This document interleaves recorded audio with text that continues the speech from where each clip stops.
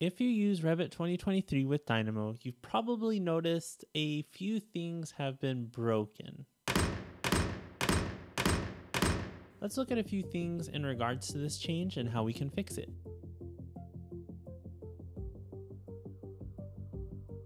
Alright, so as you may or may not know, Dynamo comes with Revit now as an integrated product. You can't update Dynamo anymore with Revit. It just comes with the initial install, patches, and updates. So that's kind of how you get Dynamo for Revit nowadays.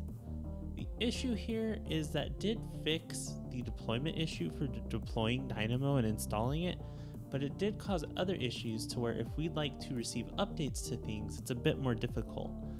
So there was a patch that came out, it's Revit 2023.0.2 to fix some of these issues for us.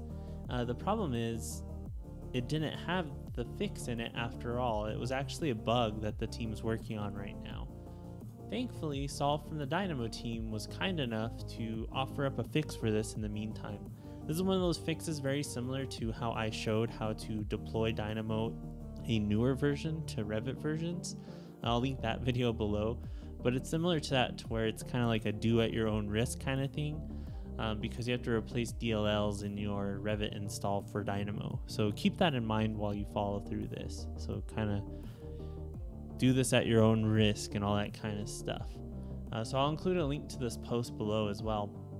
But essentially what Saul did was he provided our Revit nodes.dll for us to be able to update. The Revit nodes DLL lets us load the Revit library in Dynamo. So we can go ahead and click on this to download it. I'll just put it in my downloads and we'll see that we have Revit nodes.dll.text. So the first thing we need to do is delete the text extension. We'll click OK, and then we'll go to Properties and we'll actually say unblock. This step's really important because this DLL came from the internet. We need to unblock it. It is from the Dynamo team. You can kind of check the signature and all that kind of stuff as well.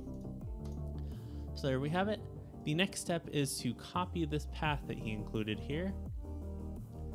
And what we'll want to do is we'll first want to back up Revit nodes.dll, the existing one that you have.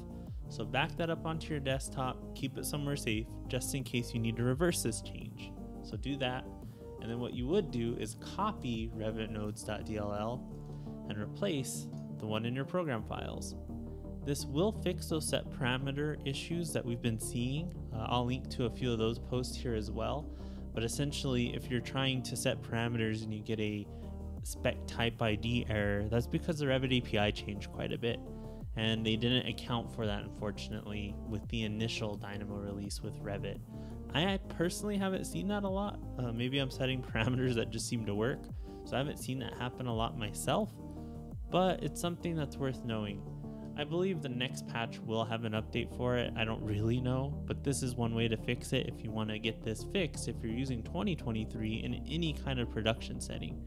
So yeah, I thought I'd make a quick video to share how that process worked. I hope that helps out. Let me know below what you think, and yeah, thanks for checking out the video.